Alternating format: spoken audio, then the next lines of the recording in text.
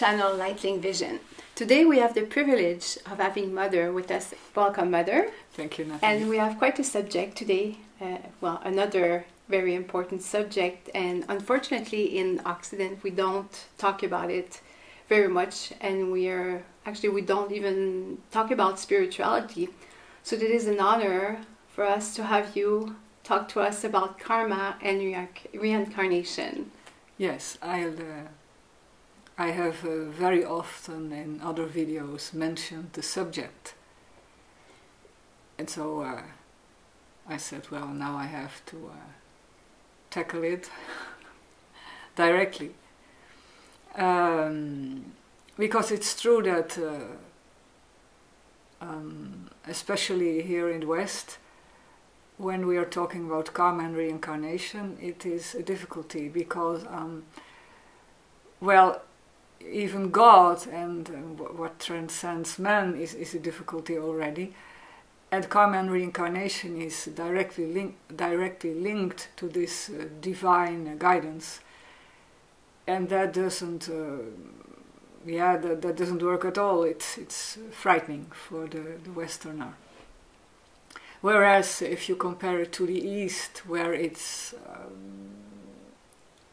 you might say, an old subject that has been in the Eastern societies for thousands of years, and that is still in it, even though in some parts of the East it's getting away also little by little through the pressure of materialism and gain of money and wealth, material wealth. So people lose contact in themselves with those deeper subjects, with those more subtle subjects. But you might say, when you see it in a more global way, in the East it's still alive, this subject of karma and reincarnation, whereas in the West it's more a problem, it's a difficulty. Because, as I already said, it is linked to something that's unseen, that can, as they say, not be proven. It can be in some way, if you want to. If you really want to, you can. But before you start making an investigation on that kind of subject, you somehow must already believe in it, and that's a difficulty. So you will make an investigation when you believe in it, at least in some way. And because here we don't believe in it, well, nobody is busy with it. I can't say nobody. There are, of course, yes, quite some spiritual movements that are busy with it, more and more. But it's not the average human being in the West that is on a daily basis occupied with that kind of questions. On the other hand, I have to add that more and more this subject, the last 10 years, is appearing in films. And I think that's a very good idea. Even though it's not always treated in the most profound way, but never mind, it's being sown in the minds of Westerners. And I think it's important. Because, why is it important? And that is the reason that I try to give this explanation. It is important because it explains a lot about our daily lives, about why things are going on. If there are difficulties and trials, it can lead us to a better understanding of what's happening in our daily lives, and also in society, and even between countries in the rest of when we see it on the level of the rest of the world. Karma and reincarnation is one of the ways that can give us a deeper insight in what it is about. When you talk about difficulties and obstacles and resistances that we encounter in our individual lives and in the whole of humanity. And it can also, it's not just that we can say, well, today I have a problem because in the past I have done something wrong. that is what I would like to change in our vision of karma and reincarnation, because it's not some kind of punishment. Far from that. It is more a way to change something in your consciousness, in your vision of things, and in your behavior towards yourself and the rest of the world or humanity. The approach of karma and reincarnation in the East is typically the attitude of Eastern populations. That's to say, it's more passive. It has to do with, I have done things wrong, now I have a consequence, I try to carry it with me the best I can, and when I have, like in being in a prison, when I have done my time, well, it will be taken off. That is, from some point of view, still an immature vision or explanation on karma and reincarnation. And I think we can in somehow help the East, or make the vision of the East that the East had in the past more complete if we add our Western psychology, our Western psychological structure or makeup, and we add something more active and also more analytical, intellectual, understanding in the right way. I mean, karma and reincarnation as a kind of imprisonment where I have to wait until the day the door goes open, that's not the right way to see it. Because it's not something that we have to carry with us or undergo in a passive way, but yes, we have to accept it, and that's the good thing about the Eastern. That's the good thing about the Eastern way of seeing those things and experiencing them. They accept them as a reality, as the consequence of certain laws that have been transgressed, transgressions that an individual has made in the past. But that's not enough. Accepting it is the first step. But then comes the second step, and then that's what we Westerners can do for a more complete view, as I already explained.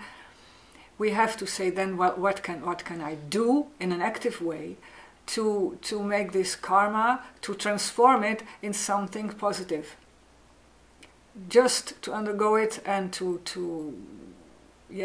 not to do anything more, it's not enough.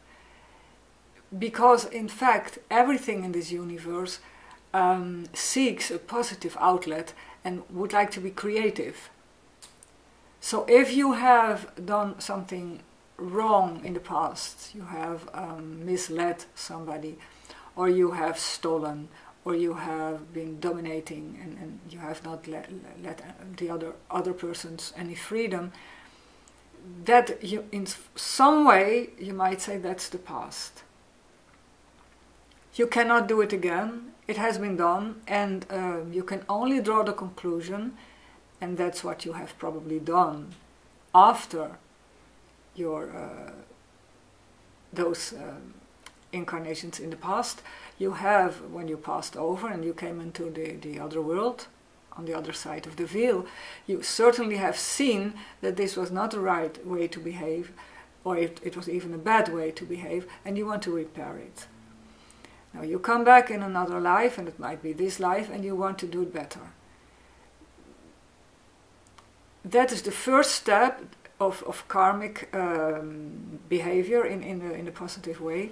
You accept that something has to be changed in your behavior. You want to make up for it, you want to do it better. And now you should see it as something positive, and not karma as something that is negative, that is something that has been thrown on you as a heavy load, and you have to carry it with you. No, it's more a challenge. Can you show that you can do it better in another way? And I think that's the first thing that we should change in our vision of karma and reincarnation, and that will make it also more understandable for the West. That will make it more easy to accept, because man can be active and should be active. and in a positive way. And I would like to explain in the second video how you can, what kind of approaches you can have, and yes, what's still the deeper meaning of this. Thank you, Mother. Thanks. So I hope you enjoyed it and that you will subscribe so you don't miss the part 2 of Karma and Reincarnation. Leave us your comments and we will see you at the next video. So have a good day.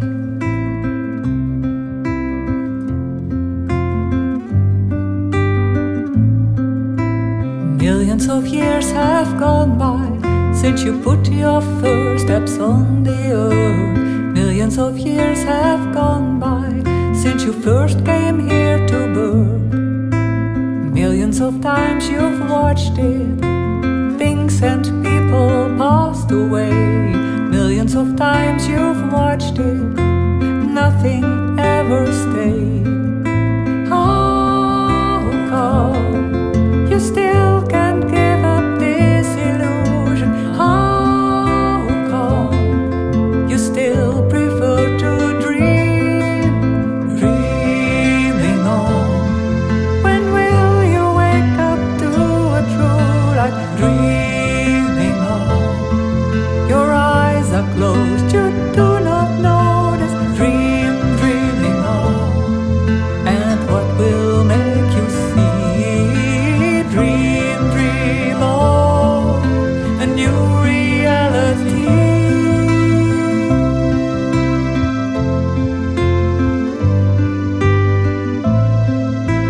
So many times you've played them roles in dramas human-made. So many times you've changed them, costumes, scenes and names. Each time again you try to make the most out of the subject. Each time again you try to seize the winning game. How come you still can't give up this illusion? How come you still prefer to dream, dreaming on? When will you wake up to a true light? Dreaming on, your eyes are closed, you do not notice. Dreaming on, and what will make you see? Dream on, a new reality.